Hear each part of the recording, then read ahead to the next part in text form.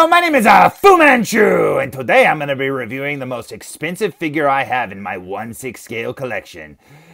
Or at least the name suggests that anyways. So let's go check it out, shall we? Today's review will be on the Supermad toys, and don't make them angry. You wouldn't like them at the... What? I've already used that joke? Dang it. The 6 million Bionic Man Hunter outfit version. Now, if that clever play on words in the title didn't give away who this figure's supposed to be based on, this picture sure will. It's Lee Majors as Steve Austin, the Bionic Man, or better known as the $6 million Man. Now, as you can see, this box is very plain. It's just blue. It's got that kind of retro title there. It's got a picture of the figure up here, and it's got like some little, like, I don't know, effects around him. That's pretty awesome. But this picture, as cool as it is, isn't as cool as the picture on the side of the box. Because this just screams $6 million Man. Check that out. It looks like the patch that's on the front of his jumpsuit that the old toy came with. The logo you used to see everywhere. That is so awesome. And man, that head sculpt is amazing. Down here, we've got another picture of the figure, and that is very cool indeed. He's going to an Indiana Jones cosplay, and that's pretty awesome. The back of the package is pretty plain as well. It's got the logo, and then down here, it's got a weird little ziggity-zag. And then down here, you've got a rifle and the Supermad Toys logo. The other side of the package has that same cool logo there, but a different picture of Steve Austin down here, and that is so cool. Now, this is actually the second release of a Bionic Man from Supermad Toys. The very first one that they made was limited, I think, to 200, and it was him in his red tracksuit, and that is so cool, because that's an iconic outfit. But honestly, he only wore that outfit, I thought, in the very first episode. I don't remember him wearing it, anymore. But that's the, suit that all the toys always showed and stuff. But generally, he just had normal clothes on. Now this one looks like he's wearing normal clothes, but it's based on what he looked like in The Secret of the Bigfoot 2-parter, and that's very cool indeed. But yeah, this could just pass as a normal Steve Austin, from any episode, so that's very cool indeed. And I think this one's limited to, 500. I'm not 100%, but you know what? I'm just happy that I was able to get it. Now, the one thing that the first release had that this one doesn't have is 2 heads, and that second head is awesome because it's got the bionic, eye effect, and that is so cool indeed. But honestly, he never looked like that in the show anyways, so you know what? Unless you just want a figure that's based on that old toy, this is the figure to get because I think this head sculpt looks even better. So enough about this box and about the figure. I say we waste no more time, and I say we open it! Now, the front of the box is actually a slip cover, and when you pull it off, there's this black box underneath, and there's no writing on it, nothing at all. So let's pull this lid off and look underneath. Now, the box opens like a shoebox, and looking underneath the lid, we find the usual foam, and underneath that foam, what will we find? We find something that usually the government has to spend $6 million to have. Check that out. Now, as you can see, Dexter got to old Steve Austin before I did, but you know what? That looks amazing. His outfit looks so good, too. And down here, that belt buckle is so neat looking. When I opened it up, that was the first thing I saw. Man, this is so cool. Down here, he's got his shoes, as you can see. Over here, he's got some extra hands, and that's pretty much it on this top layer. But man, I am already happy with that likeness, and I can barely see him through the bag. So let's look underneath this foam and see what else we find. We find another layer of foam that has a bag in a bag. Well, that's pretty cool. Down here, you've got part of the stand. What's that next to it? The rifle all bagged up. That's pretty awesome indeed. And check out that stand. Now, yes, it says the 6 million Bionic Man, but you know what? I am so happy that it came with a stand because most figures don't when they're the third-party ones. And this one looks really cool with that label on top of it. That looks awesome. But yeah, this is pretty cool. So let's pull out the figure and check him out. So here's the Steve Austin figure fresh out of the package and stood straight up. And just check out that shirt.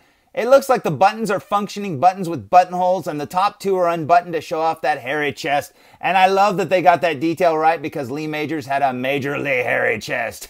No pun intended. But you know what? That is so cool. Another thing that's cool is if you look at the collar of his shirt there, you can see that it's a little bigger than average to match that 70s flair, and that is so awesome. But not nearly as awesome as this head sculpt. Check that out.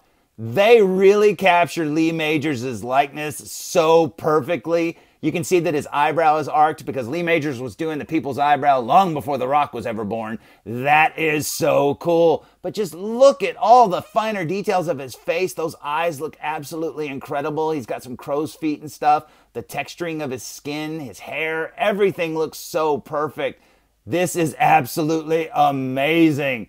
Now, speaking of his hair, if you look over here by his ear, you'll see that his hair kind of comes down over the top part of his ear, and that is so cool. They got his sideburns perfect, and that profile there is perfect. His nose shape, his chin, everything, that is definitely Lee Majors. But man, I cannot get over how beautiful those eyes look, the way they catch the light, everything. That is so awesome. Now, as I said, this is actually the second figure that Supermad Toys has made based on the Bionic Man, and this, in my opinion, is the best head sculpt they did, because the first one looks great, but this one, seen side by side with that one, this one blows it away, in my opinion. And man, this is so awesome. Now, like I said, working our way back down here to his shirt, as you can see, he's got that Indiana Jones kind of shirt on, and that's pretty awesome. Now, down here, you'll see that he has the relaxed hands on, and they have paint on them as well, and that is really cool. But what's really neat is if you look at his other arm, you'll notice that he's actually wearing a metal bracelet, and that is so cool.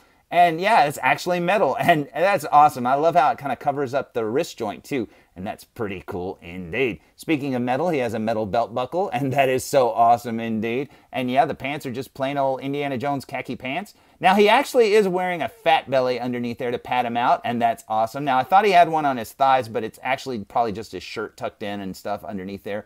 But man, this looks so good. Down here at his pants, you'll see that it has a little bit of a bell-bottom flare, and that is so awesome. And he's got those hiking boots on. Now, the stand is really cool. Like I said, I love that it has the printed label there on it.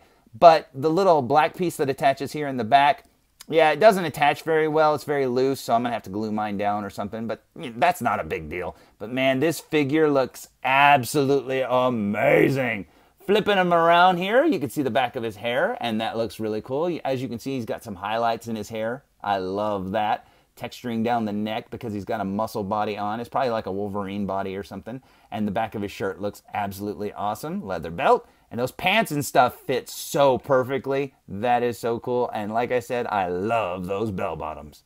As for accessories, he comes with this really cool rifle here, and even the magazine is removable, and man, this looks really cool. Now, I don't remember him ever using a gun like this in the show, but it's still a cool accessory to get. Another thing he includes that I don't remember him using is a little green bag, and that's pretty awesome. Now, it goes over his shoulder or whatever, and it can also snap around his waist. As you can see, mine has a bionic chicken feather or whatever stuck to it, a little piece of fuzz. I don't know where that came from, but you know what? That's pretty awesome. I guess they just wanted him to look more like Indiana Jones with this bag. I don't know, but you know what? It's kind of cool the way it can also fasten around his waist. That's pretty awesome indeed. Plus, it opens and closes with Velcro, and that is very cool. He also includes 6 extra hands, 2 fisted hands, 2 holding hands, and 2 gun holding hands, and that's pretty awesome. And he also included this waist grabber thing here, but I've already swapped that out. So, final thoughts. Was he worth all of the money that the government spent to make him? Oh, heck yeah. And you know what? I am very happy with this figure that Supermad Toys made. This is absolutely incredible. Now, I am a huge fan of this character, and I love the old toy from the 70s. That toy is awesome. And you know what? Getting this upgraded version of him, man, this is so amazing because it really does look like Lee Majors. This is absolutely amazing. And honestly, Supermad Toys, if you're ever listening to this, just make some outfits to go with this figure. I mean, maybe some accessory pieces or something. That would be so cool if you could swap out different outfits, give him different shirts or different pants. Man, that would be so awesome. You could sell just a tracksuit by itself. You could sell, like, I don't know, metal bars for him to bend. I don't know, but you know what? That is so cool. The old toy came with an engine block. Make that. But you know what? This is awesome, and I absolutely love it. So, there's my review of the Supermad Toys, the 6 million Bionic Man Hunter outfit version of Steve Austin. And man, this figure is absolutely amazing. It's kind of plain. I mean, there's not a whole lot to it, but man, I am very, very happy with it. I do wish that it was easier to get. It took me forever to get it, but you know what? It was well worth the wait, and this likeness is absolutely amazing. And honestly, like I said, the only thing that could make this figure better in the future is if Supermad Toys would make like outfit accessory packs or something to go with it. Oh, that would be so cool. And you definitely got to make the Bigfoot to go with this figure. I mean, Seriously, why make the Hunter version if you don't make Bigfoot? Oh, that would be so awesome. So, until next time, tune in for more food reviews!